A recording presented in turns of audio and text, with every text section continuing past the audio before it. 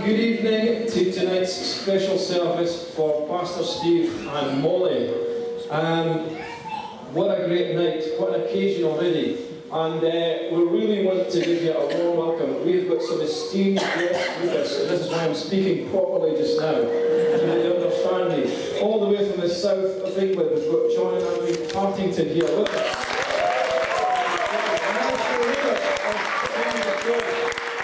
From the centre of Belgium, we've got the Scottish area leader, Andrew Smith. We've got Ian and Elizabeth Guthrie and Betty with us as well.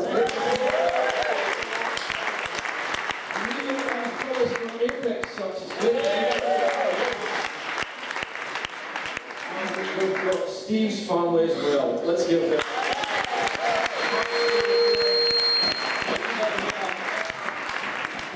So tonight, I don't know what name is settled with for tonight. Appreciation service up there.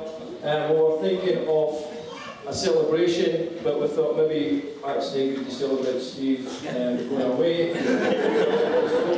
Memorial, but that sounds too much like he's dying or something. Appreciation I liked, farewell as well, but we said it's going to be a Thanksgiving and a retirement service. And that's what we're doing here tonight. We're giving thanks for 6 brilliant years of service to this local church, and also over 40 years of service in ministry, and many, many years. It's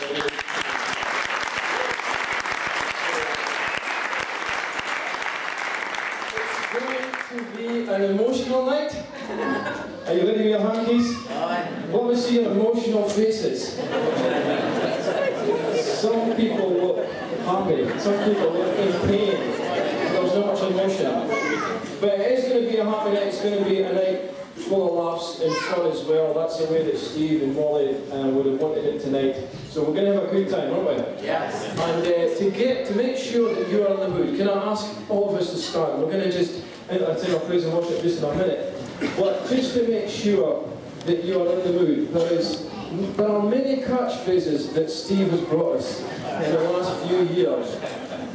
But the main one that everybody would say, yes, the main one that everybody would say is, come on! Right, so after 3, I want you just to get started tonight and give a big come on, and 1, 2, 3, and then come on, okay? And let's show that we're really up for this tonight, okay? 1, 2, 3. Not good enough. Steve, come and just show these people how to come on really. Right, come on, are you ready? Here we go. Ready? 1, 2, 3. Come on!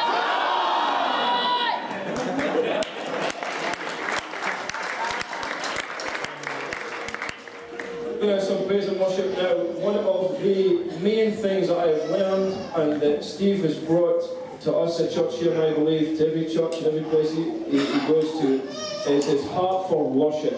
And he loves to worship the Lord. He's energetic, he's expressive, and he's passionate in his worship. And I believe that it would be great if we're passionate and expressive along with him tonight. So I'm just going to ask Steve's good friend, Sandy Nicol, one of the leaders at the church here, he's going to come and he's just going to open our service with a word of prayer. Sandy, come on into the mic up here, and then we're going to go into a time for worship the Lord. Are we ready for that? Yes. Thanks, Sandy. Thanks, man. And I can't to say it really is emotional. It's a sad thing for us because probably packed a lot of the history of this church in the 6 years. More than 6 years, it seems like. I'm not even going to hazard a guess. But we thank the Lord for Steve and Molly for what they've brought here, and the changes that they've brought in. Everybody is happy with the way the church has gone over the last 6 years. And we've come to this point tonight, but we still give God the glory for 2 lives that have been sent to us and blessed to our church for the last 6 years. Heavenly Father, we want to thank you for your goodness to us tonight. We want to thank you for the way that you're leading your church. Not just this church here, Lord, but every church represented here tonight. We thank you for your love and your goodness and your patience with us. And we thank you, Lord, that you've blessed us with a pastor that's showed us how to be happy in the Lord's presence, how to rejoice in the Lord's presence. And tonight, as we continue in your presence, we pray most of all tonight that your presence will be felt and that your name will be glorified from this place tonight.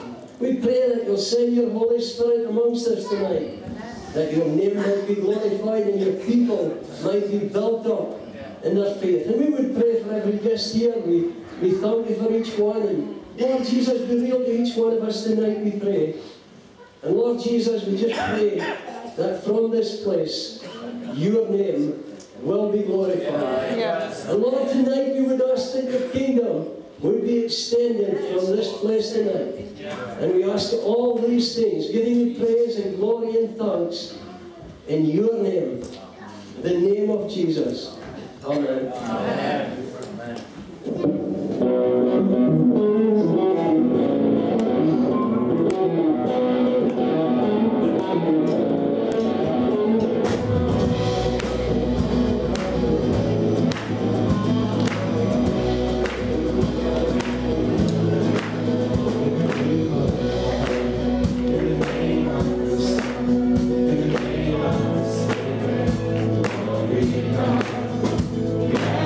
Together.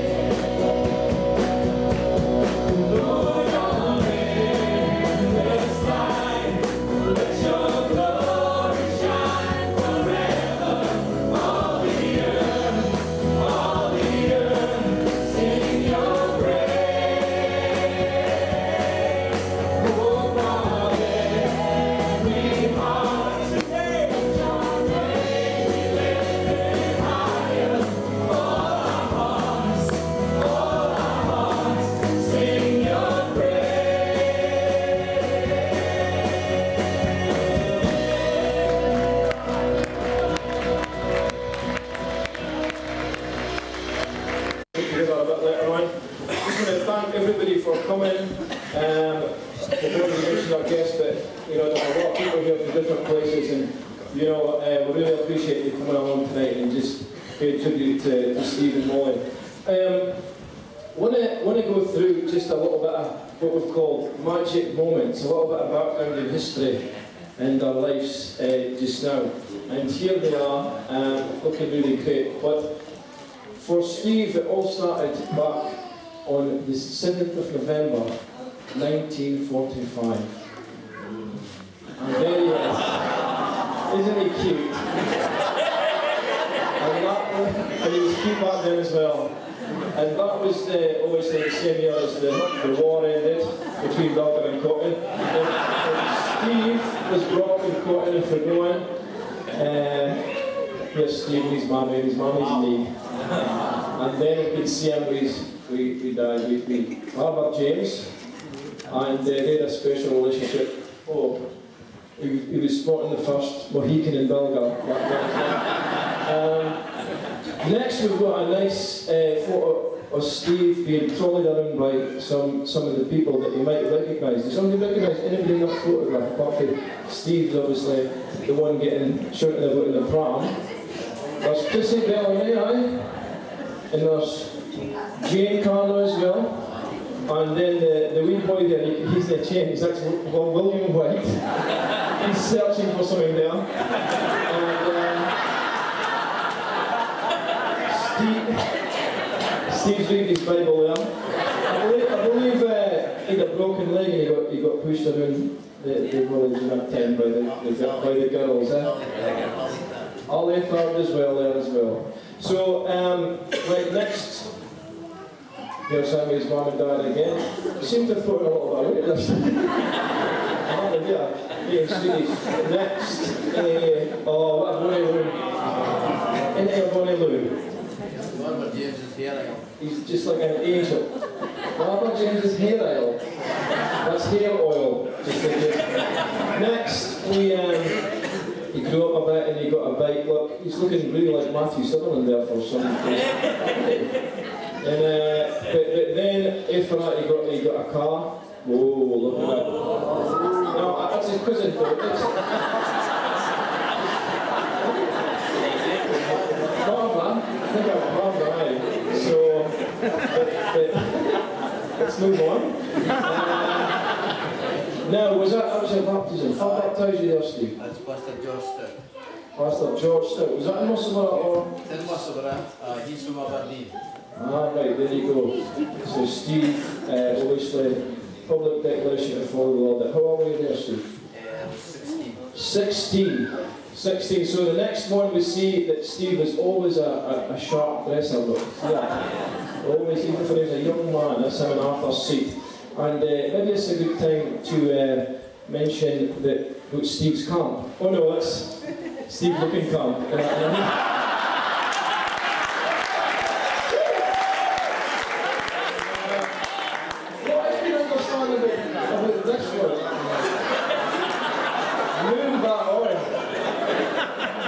Understand about this one is that the other guys look as if it's 1920s, and Steve looks like he's out of the 80s, doesn't he? Are you sure that's, yeah, I picture you. So, but that's great. Next up, oh, here we go. Young sweethearts. When Steve was 17 and Molly was 18, they met in Edinburgh. And they're lovely. So, Molly's got a toy boy. So they got married after that. When I got a wedding picture, I'm going to come, but in 1966 they got married, and here's Steve bringing home his first paycheck, and he worked in as a turner in the. I was 17. Oh really? So that was before you were married? Yeah. Well, we've got some more photos of the lovely couple coming up if we go on. Oh, but first of all. This is his first worship band, and Steve played the recorder. Always wanted to be in a band. So next, a couple of photos.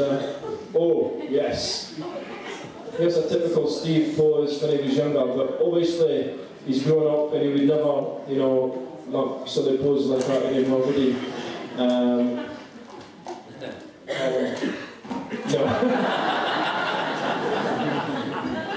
That was Steve and Garner. Here back to Steve and Molly. Was that after he was married, or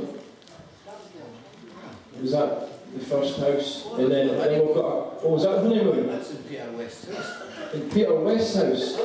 You looked up for your honeymoon. Peter West's house. Gabriel for a honeymoon. Gabriel for a honeymoon. He's getting married soon. Did you have a good time, Gabriel? Oh, I remember. On the boat, so I should have asked that question. Sorry, for the young family that were there. There we go, look. Steve still looks about 10. Keep going. Whoa, then the kids came along. Ladies, watch out. And there's Mark and Scott looking very blonde there. Is that Scott as well? Aye, blondies, eh? So they're enjoying a holiday, and next, not enjoying life quite so much, but and here's the introduction of something that we've all known and loved, Steve's armband things. What are they called? Armbands, huh? I thought it was like in the pool, you know, I love the wallpaper here, and so keeping on going.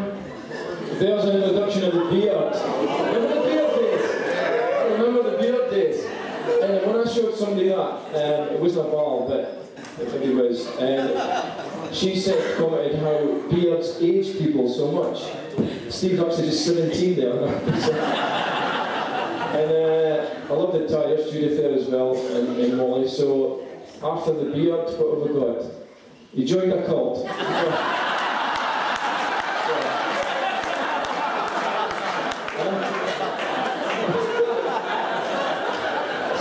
Baptisms. And I believe that's Mark again. Oh, Mark Arriba. Is that Mark? Yeah. Is that your baptism? Yeah. Oh, epic day. What year was that?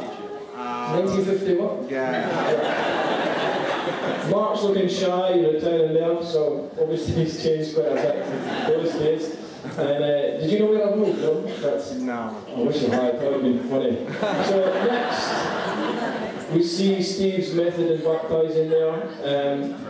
And Steve has baptised so many people still. We've got a baptismal service that we baptised these last group of people, 8 or 9 or however many tomorrow. And here's Steve in some of their baptism. Here's him speaking just before baptism, and as you can see, everybody's excited there.